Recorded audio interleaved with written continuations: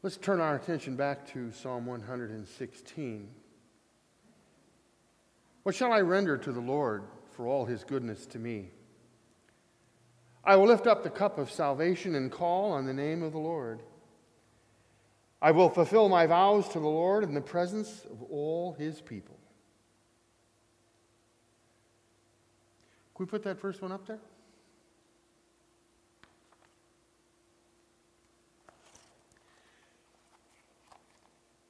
Catapult Ministries may not be a household name. If you're part of the clergy and you're a church worker, you're familiar with the ministry of Catapult Ministries. They're a group of God-fearing, Christ-confessing people who want to catapult the church forward, move it forward in dramatic and significant ways. One of the things they do is they regularly, routinely survey Christians to see what's the climate of the church, what's going on, how are we doing. And every once in a while, I have the honor, the privilege of participating in one of those surveys. And about 3 months ago, I did, and this week we got the results back of what that survey told us. They surveyed over 3,000 Christians, 3,100 and something. So over 3,000 of us were surveyed. As a result, they wanted to know, how have you been doing over the last 18 months? Since the COVID pandemic struck and we went through a tumultuous election and we now have deeply divided political opinions, we have all kinds of racial tension in our country. Now we have inflation rearing its ugly head, and we're just watching prices go up and go up and go up. And in all of this, how you doing? And one of the things we found is that 30% of everybody who filled out that survey, 30% said that their mental health has declined in the last 18 months. They experience a greater sense of depression and discouragement and defeat. 37% of the respondents said they've actually watched their physical health decline. And that's not all related to COVID, although certainly that's a part of it. They seem to have more colds, and they seem to have more just feelings, days, I just don't feel good. I just don't have any energy. I'm just not doing well today. 38% said that their emotional health had declined. They're a little quicker on the anger trigger. They get irritated and frustrated just a little bit faster. Their ability to cope and to get through and to look beyond seems a little bit frazzled and frayed on the ends. And so clearly these are difficult and tough times. And without having to identify in particular, anybody else, would you kind of agree that maybe that's not a bad snapshot of your life over the last 18 months? Kind of tough times for some of us. So if that's the case, if we're all kind of struggling, if we're all kind of just getting through, if we're watching our tempers flare a little bit faster, our patience dwindle a little bit more, this is the time for Danny to get into the pulpit and talk to the people of God about stewardship. This is the time to say, let's talk about your time and your talent and your treasure. And come on, you're all sitting there going, really? Now? But let's think about that for a second. The why of stewardship. And let's go back to the Psalm 116. 1 out of every 3 people is reporting that their physical health has declined. The psalmist said, the cords of death entangled me, and the anguish of the grave came over me. I thought I was going to die. I got right there to the precipice of the grave. My physical health deteriorated to the point where I wasn't sure I was going to make it. I wasn't sure I was going to live another day. The psalmist says, I was overcome. I was overwhelmed by distress and sorrow. I felt defeated and discouraged. I couldn't muster up the strength to get through the day. The littlest things irritated me and bothered me, and that's emotional health. The psalmist says, I was brought low. The word means to be depressed, to be pressed down, and that's mental health. And so the psalmist who wrote Psalm 116 knew some tough times, just like you and me. Knew some stressful times, just like you and me.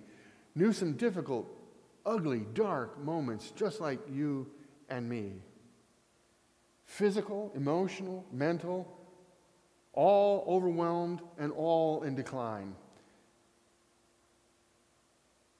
But he doesn't focus on that.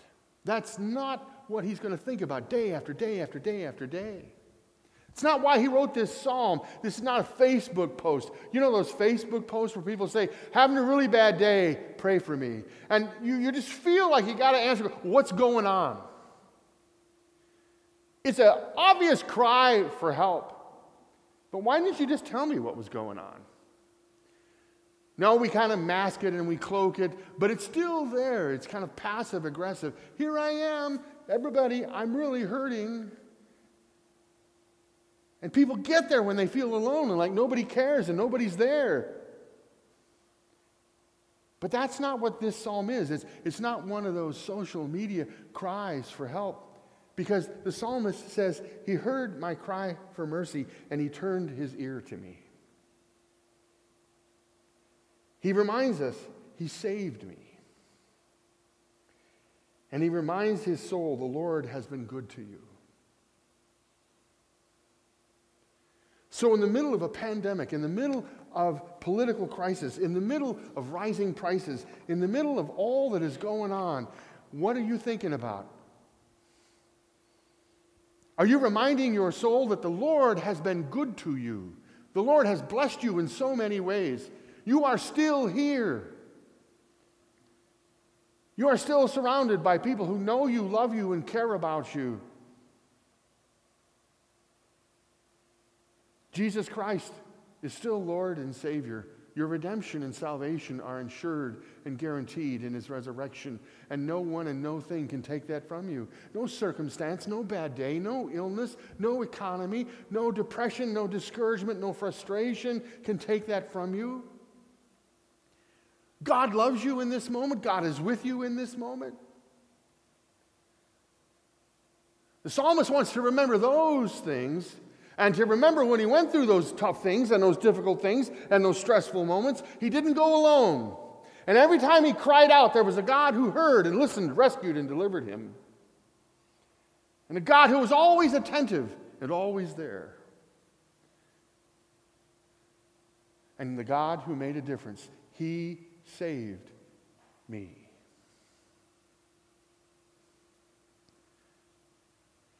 And then and only then, as he's thinking about this wonderful God, who even in the dark moments of life, the tough moments, the stressful moments of life, is my God, who knows me and loves me and walks with me and lives within me, my God.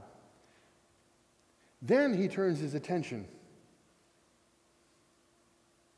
not to just worship, not to just praise, but to stewardship. What shall I render to the Lord for all his benefits to me? I will pay my vows. I will honor my commitments. I will respond to my God. There is no better moment for us to talk about stewardship than now. There's no more telling moment for us to respond to God than now, in the tough times, in the difficult times. Because we remember that even here and even now, there is a loving, caring, all-powerful God who has rescued us, called us to be his own, and will return for us. Put that next one up there. Why? The why of stewardship. God gave his only begotten Son. Why? What did the Bible say? Why did he do that? What's it say? He loved the world. Now do a little Bible study and read through the Gospel of John and see how John uses that phrase, the world. It's very interesting that John didn't write, God so loved the church that he gave his only begotten Son. That's not what he said. He didn't say God so loved us, the Jews, the people of God, his chosen ones, the sons and daughters of Abraham. It's not what he says.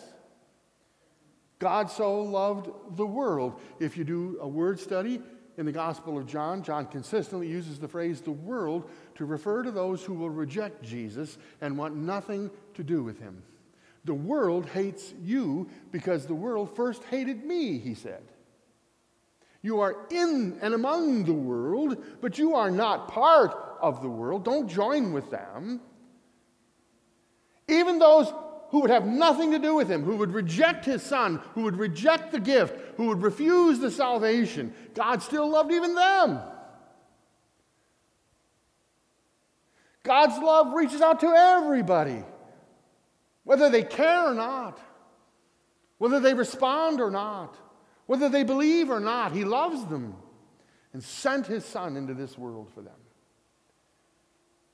Christ gave himself up for me, Paul wrote in the Galatians. Me, Paul says. You remember me, the guy that was present, stirring up the crowd, passing out the stones that day we killed Stephen? The guy that's the motivation and the inspiration behind the murder of one of the deacons in the church? You remember me, don't you? Remember how I went to the political authorities in Jerusalem and I got all the paperwork I needed to travel to Damascus so I could arrest and bring back to Jerusalem all these heretics who believed in this Jesus of Nazareth and have them put to death as well. He died for me. Why did he do that? Because he loved me. So who are you? And what have you done? And what have you left undone? What have you failed to do? But Christ died and gave himself up for you because he loved you. We know why God does what God does. Why do we do what we do? Why don't we do what we don't do? Interesting statistic I found getting ready for this sermon. In today's world, the average Christian family gives 2.5% of its income to the church annually. $2.50 for every $100 of income. But you know, during the Great Depression, people gave 3.3%. When people had less, they gave even more.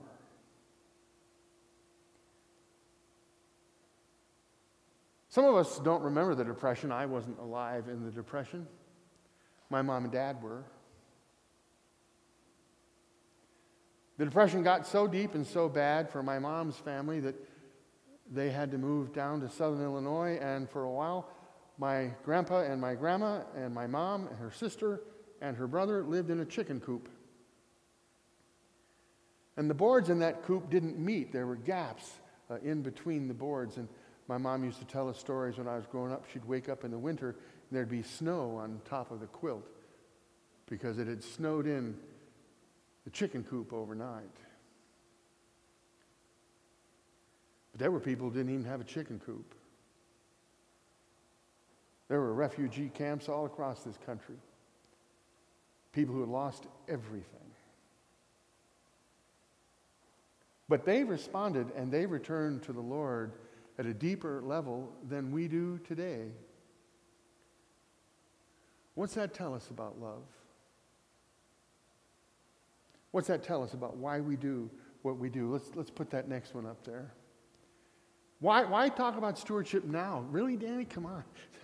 These are tough times. We're all just trying to get through. We're just all waiting for that better day to come. We're just all waiting for this to finally be over. Why now? Well, maybe we ought to remember that stewardship means you manage or you look after someone else's property. It's really not yours.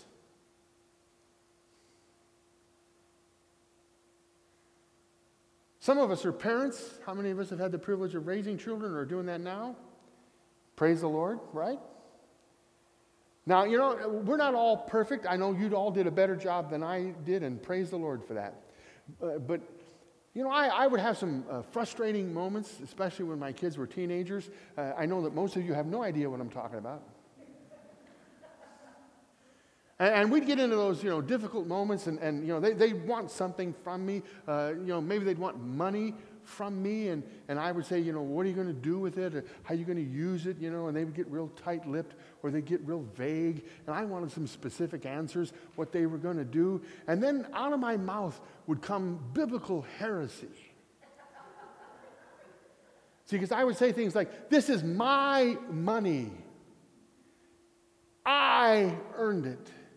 Am I the only one that ever said anything like that? I guess I am. See, it's not my money. I'm just a steward. Everything belongs to God. And someday he's going to say, Danny, I gave this to you. What'd you do with it? How'd you use it? How did it glorify my name? How did it expand my kingdom?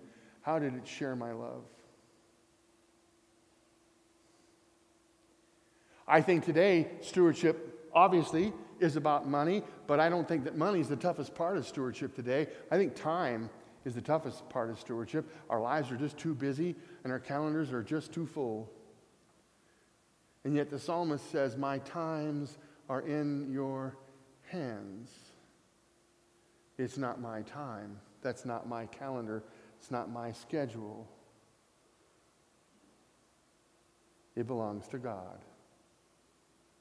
Jesus reminded us in the Gospel of Matthew, which one of you can add a single day to your life? What are you going to do? What actions are you going to take so that you live one day longer than I have prescribed for you? Nothing. But if God gave you time and asked you to be a good steward of that time, what are you doing with it? How are you investing it? How are you spending it? Your time and your talents. Talents are used to make money, to advance careers, to pass classes, to pursue hobbies. Are they used for God? In, a few minutes, I'll try to make it a few. In a few minutes, we'll pray, and we'll go to the Lord's Prayer, and we'll pray to our Father, who art in heaven. We'll give him praise and glory. Hallowed be thy name. And then we're going to pray for the next two things. What are those next two things? Thy kingdom, thy will. Really? Maybe we ought to leave those out.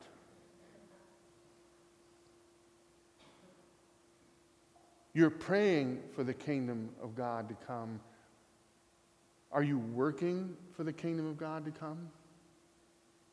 Are you sacrificing for the kingdom of God to come? Are you sharing? Are you giving for the kingdom of God to come? Or is that somebody else's job, or is that God's job? But you're praying in this petition that you be an instrument of God and help him bring his kingdom to more and more people. Maybe we just ought to mumble our way through that phrase. Thy will be done. Well, we are all pretty clear on what the Bible has to say about stewardship and giving.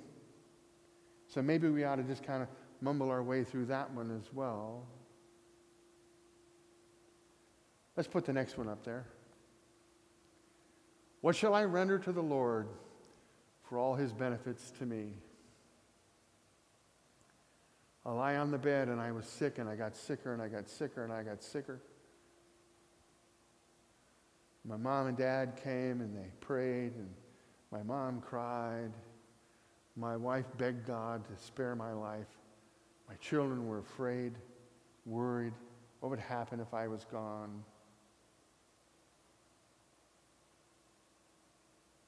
The psalmist said I was near death. But he saved me. And the psalmist says, I've known anguish and distress. I've known all kinds of emotional turmoil. I've had some breakdowns. I've had some screaming matches. I've had some moments of rage, and I've had moments of deep sorrow and sadness. And in all of those moments, I did very little to bring honor to God, love to my family, or honor to myself. But he heard my voice. He heard my cry. And he answered me.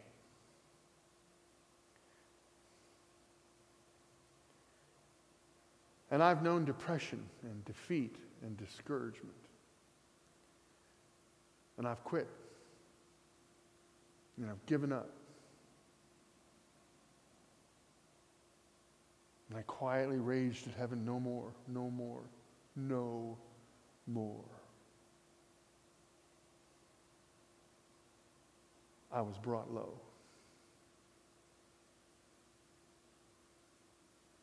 But the Lord was good to me. And he saved me. What are his benefits to you? What's he done in your life? What's he done for you? What is he doing for you now? What do you need him to do? And why do you count on him to do it? Why would you ask him to do it unless you know him and his heart? Unless he's been there for you in the past, and so you believe he'll be there for you now. What are his benefits to you? The word that's translated render is the nice little Hebrew verb shuv. It means to return or to give back. What am I going to return to God? What am I going to give back to God for everything he's done for me? How might that affect my monetary giving? How might that affect my use of my time? How might that affect the use of my talents? That after he comes through this horrible, dark, ugly time in his life, his thoughts turn to giving back to God. Let's put the last one up there. The Living Bible translates this section of Psalm 119. Just tell me what to do and I will do it. How many of you can pray that prayer? Whatever it is, God, you just tell me, I'm your man. I'll do it. Well, how about go sacrifice your son Isaac? Can we start a little bit lower, God? I mean, can we smaller sacrifices first? How about you build a boat? It's going to take you about 120 years, and everybody's going to mock you and ridicule you and make fun of you, and they're going to be convinced you have lost your mind. And then you're going to watch all of them die. Scream in fear and terror for you to help them, to open that door, to let them in. You will not.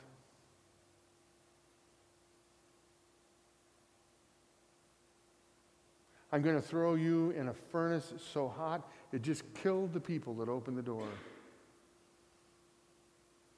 You're going to burn. You're going to know pain that you can't describe. I'll throw you in that pit with those lions. They're hungry. They haven't eaten in a while. They know why you're there. They're going to eat you while you're alive. Scream all you want. Nobody's going to help you.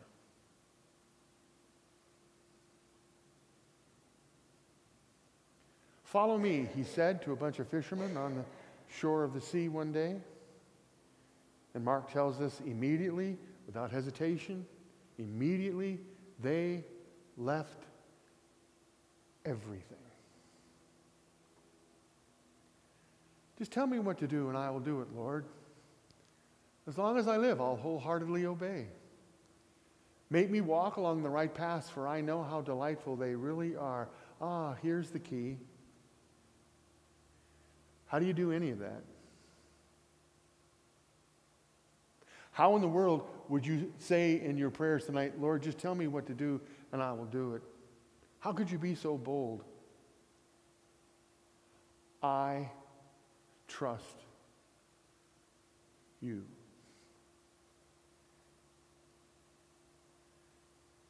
Abraham said, you said this is the son of promise.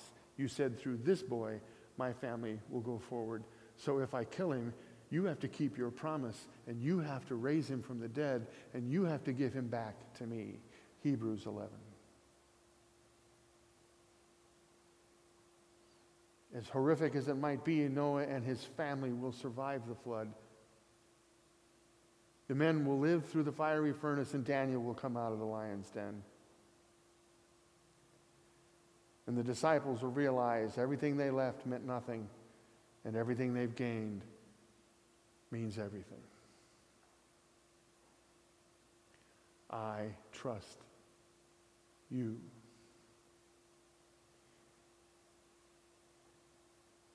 Could your stewardship change if you trusted the one who loves you more?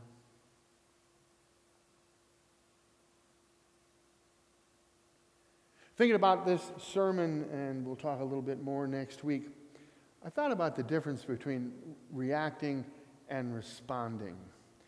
Stewardship is a responsibility. When you're a little kid and your parents tell you to do something, you react. Now that maybe makes a lot more sense to my generation. I grew up in the 50s and 60s. How many of us grew up in the 50s and 60s? Come on. I know we're all getting a little bit older. In our day, I don't know about your mom and dad, in my day, if my father told me to do something and I just looked at him and said, hey, blow off, old man, there'd be a tombstone somewhere in Kankakee now with my name on it. You couldn't. And if you didn't obey, there was going to be a penalty, and it was going to be painful. So you reacted. I don't want that penalty. I don't want that kind of discipline. I don't want that to happen to me. So if he said pick that up, I'm going to pick it up. That's not stewardship. Stewardship isn't, well, God will be angry if I don't do this. God will be upset with me if I don't do this. Or God will love me more if I do. Because his love for you is not based on what you do. It's not based on what you don't do. He loves you. As I grew up and I got older and I began to learn and grow and observe, I realized there was a time my dad worked 3 jobs, put food on the table. When he was able to whittle that down to 1 job, he still worked 10, 12 hours a day. And he'd come home after a 12-hour day and get his old baseball mitt, and we'd go out in the backyard and we'd play catch. I knew he was tired. I could see it in his eyes. I knew he had to go put in another 12-hour day the next day. But out there we'd go and we'd toss the ball. I began to appreciate how much he loved me. How incredible that was. How it motivated everything he did. How it made decisions that he made. He loved his family. He loved his kids. I don't want to react to God. I want to respond. I want to give love back. When he says, Danny, I love you, I want to be able to say, Father, I love you too. But not just words. If you love me, keep my commands. If you love me, then do what I ask you to do. So I want to be able to say, I did my best, Father, to do what you asked me to do. Because I wanted you to know how much I loved you.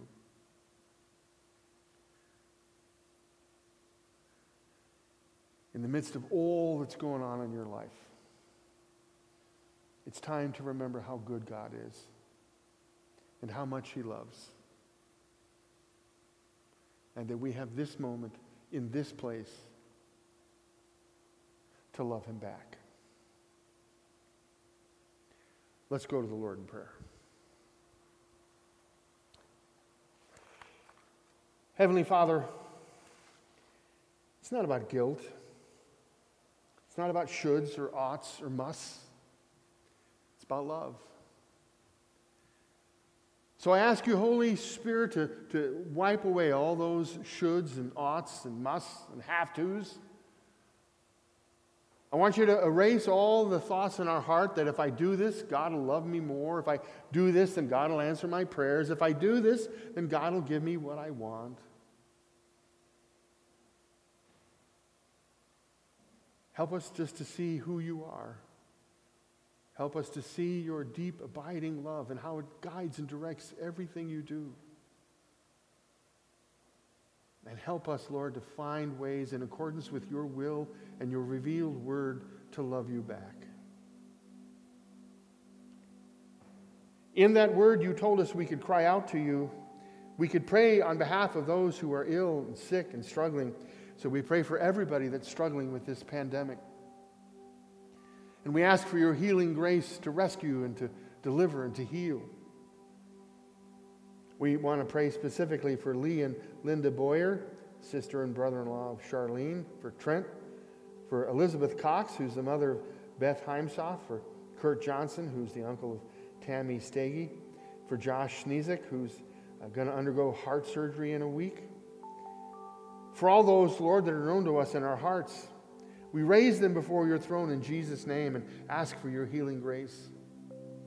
Give calm and strength, patience, and peace to their loved ones. We pray for all our veterans. We give you thanks and praise for their bravery, for their courage, for their strength, for their willingness to serve and to sacrifice. We thank you for the sacrifice that was offered by their families as they watched their loved ones go off and serve. For those who grieve and mourn this day because their loved ones did not come back home, but made the ultimate sacrifice on the altar of freedom. Give them the hope, the comfort of a blessed reunion in heaven through Jesus Christ. For those who serve us this day, all over the world, watch over them, bless them, and keep them safe.